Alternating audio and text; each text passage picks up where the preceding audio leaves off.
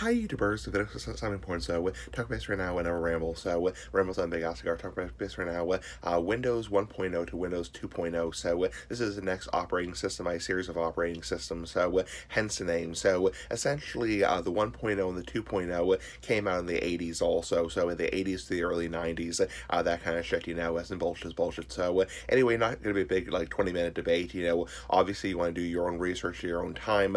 That's your own time, your own leisure. So but obviously the 1.0 and the 2.0 were far, far, far before things like Windows Vista, Windows XP, Windows, that kind of crap, this kind of crap, because obviously this is a very, very, early age Windows.